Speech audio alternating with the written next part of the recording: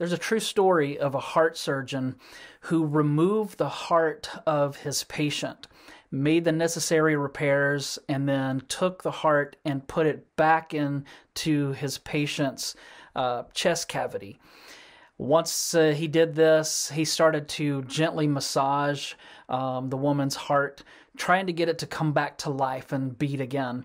But it wasn't working, and so he tried a little bit longer and a little bit longer, and after more intensive massaging, it still wasn't working.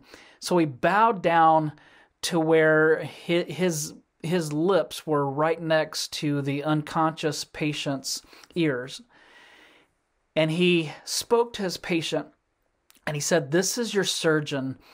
Your heart has been repaired. The operation went perfectly. Now, tell your heart to beat again."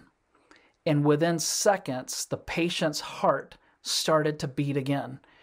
Now, this is pretty miraculous, but that's the way God created our bodies. To some extent, we can tell our bodies what to do.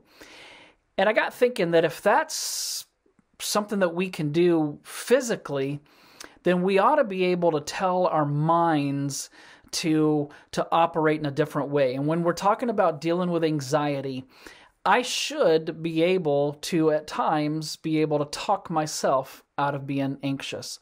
There's a scripture in Psalm 42:5 that says, "Why are you so downcast, O my soul? Why so disturbed within me? Put your hope in God." And that's what this comes down to, that we need to place our hope in God, believe that He can come through. And if that's the case, when those times of anxiety come, let this be yet another secret or another tool for you to deal with anxiety. I believe that with God's help, you can talk yourself into a more of a place of peace. Next week, we're going to talk a little bit more about this and in thinking the way that God wants us to.